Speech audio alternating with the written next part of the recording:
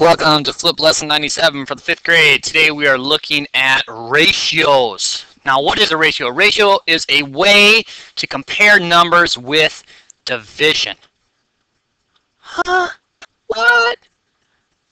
Let's go through some sample problems. Really, it's just looking at a comparison, and through that comparison you're going to make a fraction that's going to be able to help us understand what the comparison is. We've got some special rules that go along with ratios that we want to make sure you're paying attention to follow those rules.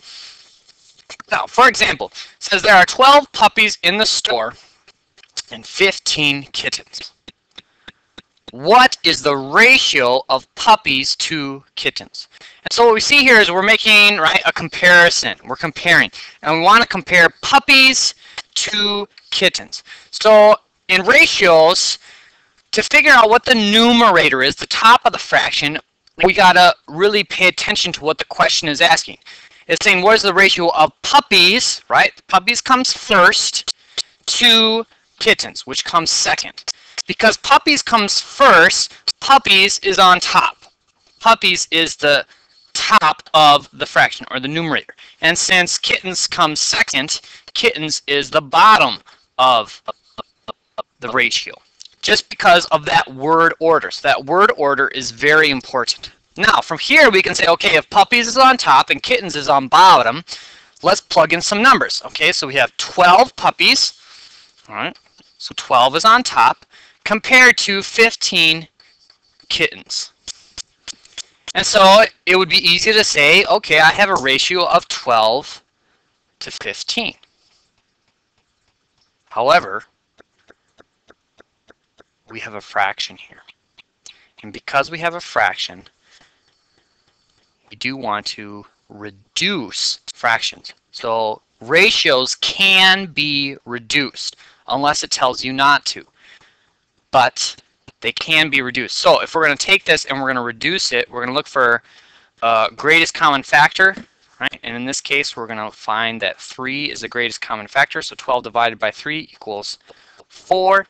And 15 divided by 3 equals 5. And so the ratio of kittens is really 4 to 5. So for every 4 puppies, there are 5 kittens, which matches what we see going on here.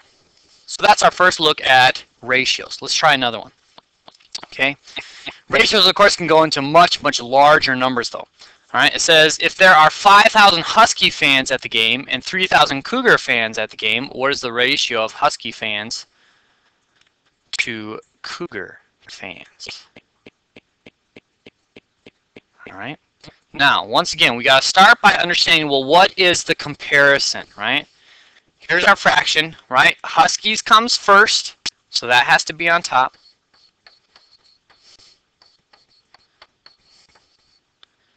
And Cougars come second, so that has to be on bottom. All right. Now that we have that information, now we can plug our numbers in, okay? So as we plug our numbers in, we see that there are 5,000 Husky fans, and there are 3,000 Cougar fans. And so we have that comparison. But just like before, we need to reduce if possible. Now looking at these, you might think, oh man, how am I going to reduce this? However, hopefully you can see a very simple comparison. You see all these zeros here? Those can all be eliminated. And to do that, you're actually going to divide by 1,000. All right. And so we can have that comparison. So 5,000 divided by 1,000 is going to give us 5. And 3,000 divided by 1,000 is going to give us 3. Now, from here you might say, oh, 5/3, that's an improper fraction. Let's reduce that. Turn it into a mixed number. And this is where ratios are different. We're not going to change these into mixed numbers, because by doing that, it's going to take away the comparison. So we want that comparison to stay. And to keep that comparison, we're going to leave our comparison as an improper fraction.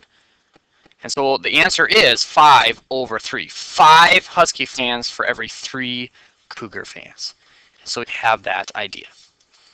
All right, here are some sample problems to get you on your way as you start to work with ratios.